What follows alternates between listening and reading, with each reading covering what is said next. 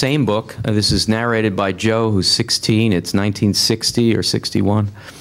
And Joe, fairly far into the book, says he's thinking about his family. His mother is involved with another man. His father has left for a few days. He's thinking about his parents a lot. He says, I knew you could know the words, but not match them with the life. But to be able to do it right said something about you. And I don't mean this to be a narrow question, so you can avoid the narrowness in it, but to be able to do it, I think it must refer to knowing the words to match the life, the thing that he's talking about in the previous sentence. I know, but to be able to do it right said something about you. And what is it, and what does it say about you that you know you know the words? You know it's possible to know the words to match the life.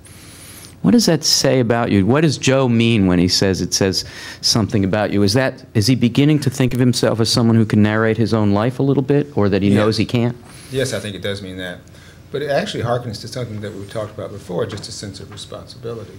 So this is one of the things novels try to be an antidote for, which is to say a mindless, feckless, irresponsible use of language, and to encourage a more successful use of language, a more careful use of language, because it is, Dennis Donahue says, and he's quite right, he says, language is where we find values, moral values, social values, political values, most compellingly found in action. Language is where we find values most compellingly in action.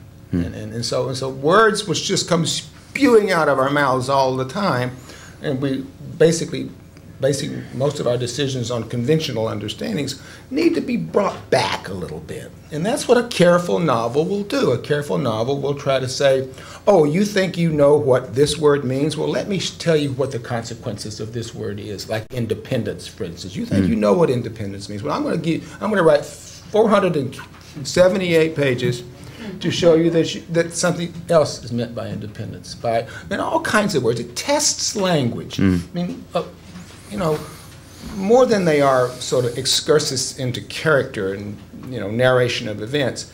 Novels, irrespective of what kind of novels they are, if they're experimental novels or if they're sort of pokey, realistic ones like mine, they are experiments in the use of language.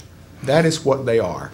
And they're trying to bring language into your control and at the same time enrich your control over it.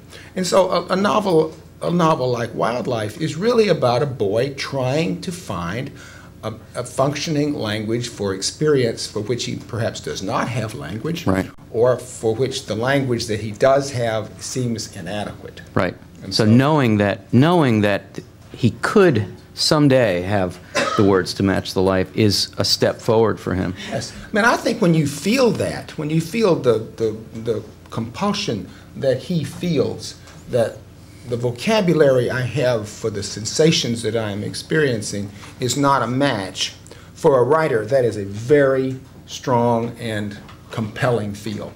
Because you think to yourself, I want to do that. Do you yourself, as a writer, not just the writer who writes a narrator like Joe, but you yourself ever feel that you don't have the words to match the life? Every hour or so. I mean, Christina and I, for the last 4 weeks, have been reading my novel, The Lay of the Land, aloud. She has a manuscript. I have a manuscript. We sit and we face each other across a room a lot smaller than this, and we read it sentence by sentence by sentence, and question basically 10-word choices a page, and I'm constantly feeling like the word that I have found when I wrote the piece is somehow not the word that I want. And I don't know if this would be interesting to you, but I'll say to Christina, God damn it, what is the word? and so I'll just be pulling at my hair, and she'll say, well, she's calmer than I am, and she'll say, well, a synonym would be blank. And I'll say, no, I don't want a synonym. I want a word that starts with an aspirate and I want it to have 3 syllables, and I want it to have a long A in the 3rd syllable. Quick. Quick. And until I find that, so in other words, you know, Dick Hugo said that when language is reduced to being a form of communication, it is dying. And so what I want are, in choosing words that I think are apposite, I want words that sound the way I want them to sound, in addition to mean the thing I want them to mean. And sometime, if I can choose a word that sounds the way I want it to sound, has the right number of syllables, the right number of long A's and schwa E's, then I will actually extend what I thought I wanted to accommodate that word. Just to get it in there. Poetics. Well, that's poetics, isn't it? Yes, it is. Yes. Yeah.